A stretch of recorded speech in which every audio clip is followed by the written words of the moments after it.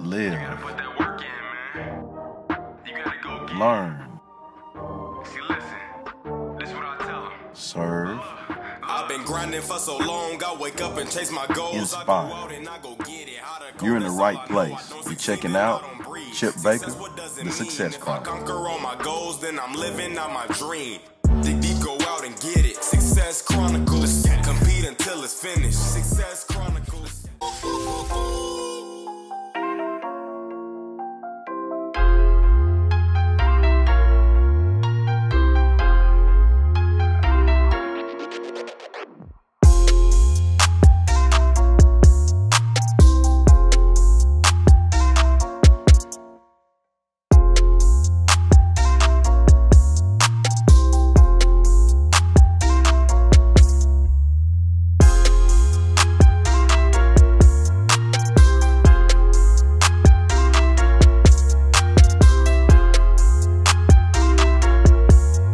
Hey, what's up, everybody? This is Chip Baker coming to you with another episode of the Success Chronicles. And today we have Mr. Justin Su'a with us, and he is a mental performance and leadership coach, doing some amazing things.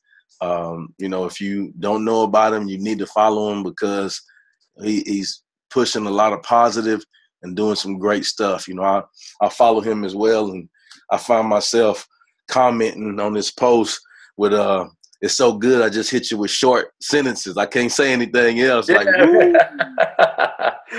I love him. I love him. Or amen. Yeah, that's right. That's right. So that's all I can get out because it's so good. That's awesome. That's awesome. Well, tell us about yourself, man. Where you're from and all of that stuff. Yeah. Born and raised in Los Angeles, California. The actual city is Torrance, California. My father is actually born and raised in another country, the country of Samoa, Polynesian island. The most famous Samoan from there is Samoan is probably known as Dwayne "The Rock" Johnson.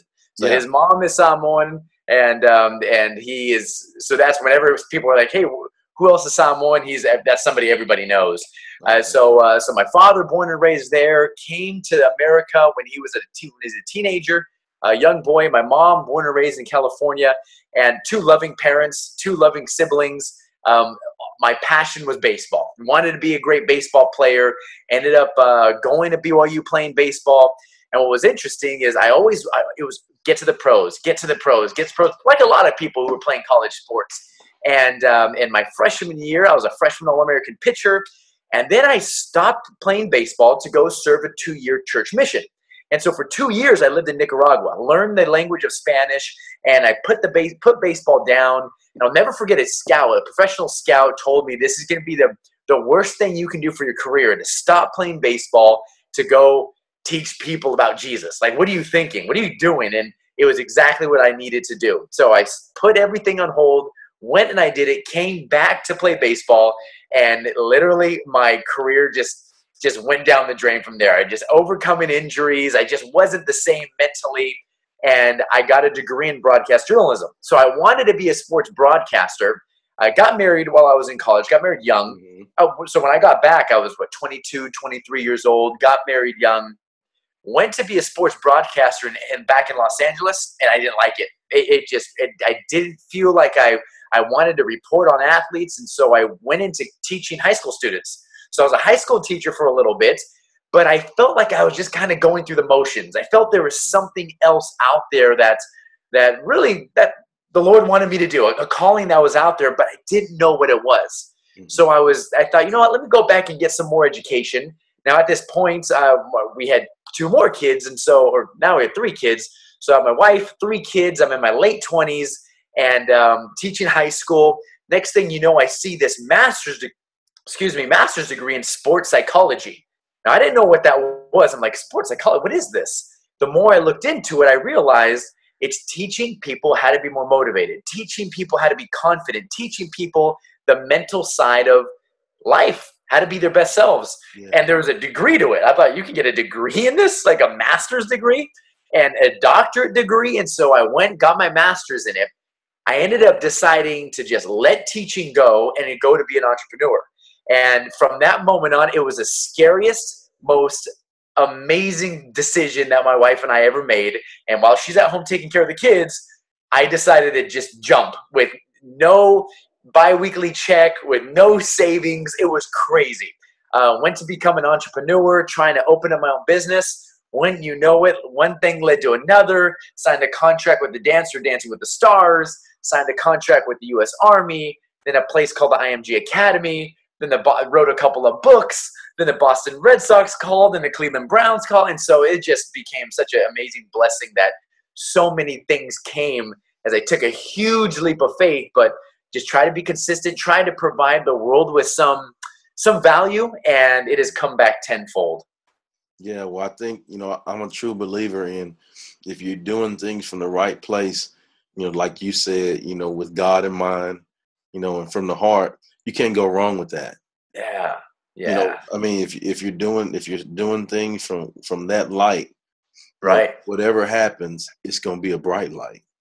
Right. And for me, that was what really was most authentic to me, and still is, of just being a man of faith, so just following my heart and following what the Lord wants me to do. And it's just been an absolute incredible journey since then.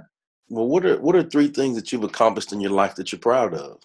Well, I'll go in chronological order, not necessarily in order of importance. In chronological order, number 1 is, as a 19-year-old, to be an All-American baseball player, freshman All-American baseball player, touted as someone with tremendous future upside, to drop everything, to go to a third world country, away from family, don't talk to family, spoke to them 2 times a year, no TV, no radio, no schooling, just dropped everything to serve.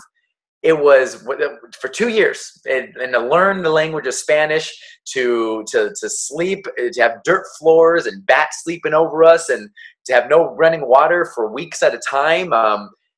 That was one of the greatest, most amazing accomplishments and to pay for it. I didn't get paid to do it. I had to pay money to go do this.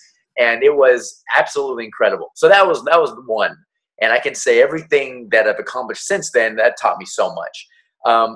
Then after that, getting married, I think, was just an unbelievable thing, and having been married for almost 14 years now.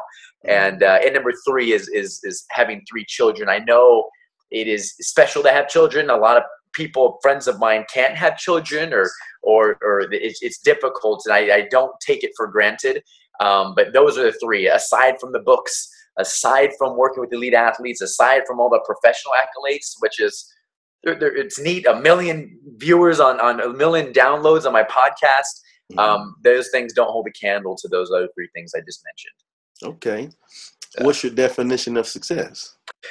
For me, I like to go along the line of it has changed and evolved over the years. As I watch elite performers and I kind of compare my own journey, I fall in line with John Wooden. John Wooden basically saying the definition of success, and I'm going to butcher it, but essentially the principle is knowing that you gave your absolute best, because that's all you can control. When I lay my head down at night, knowing that I gave my absolute best and I was consistent with it day after day, that is my definition of success.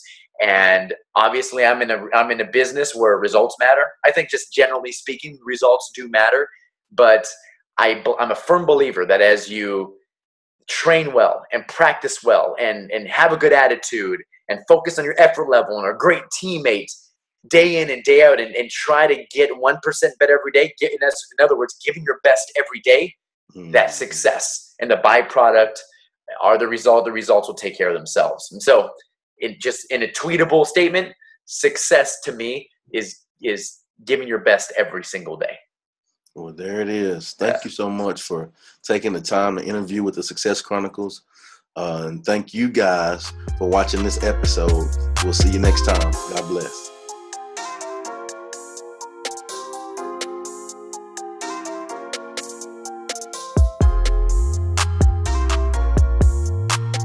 Go get it.